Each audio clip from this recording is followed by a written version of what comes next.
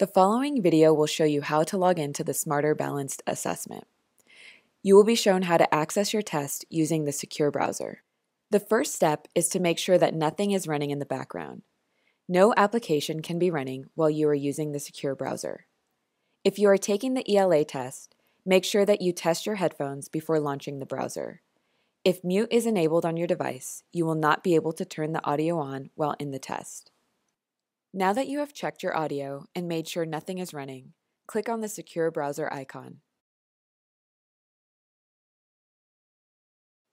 During live test day, you will have a login card and will sign into this page. For this video, we will be using the practice test.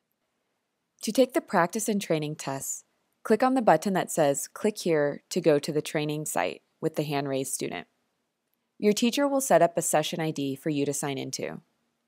Leave the guest user as is, but click the checkbox next to guest session. This will make the boxes fillable.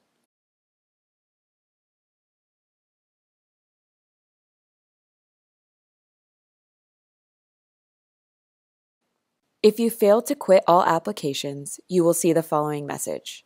It will tell you what items you are running. Click OK on the error message.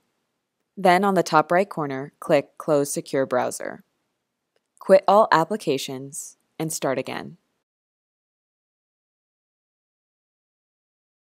Once signed in, you will see the "Is this you" page. During the real test, you will not be able to change anything on this page.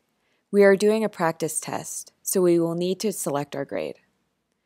Next, you will select the tests that are available to you from your teacher. Only the green buttons can be selected. If there are multiple options available, make sure you select the correct test your teacher wants you to take first. Now you will be asked for your teacher to approve you. Once approved, you will see a page with your test options. Scroll down and click the Yes, Start My Test button. During an ELA test, you will need to do a sound check. Click on the audio icon and listen with your headphones for a short song to play. Once you hear it, click Yes. This final page will give you information on tools you can use during testing. There is a video available here that gives you detailed information on all the universal tools. When ready, click Begin Test Now. Please remember these practice and training tests are not graded. Taking these are to help you familiarize yourself with what you will be seeing in the real tests coming later in this school year. Practicing will help you learn how to answer the different question types. Thank you.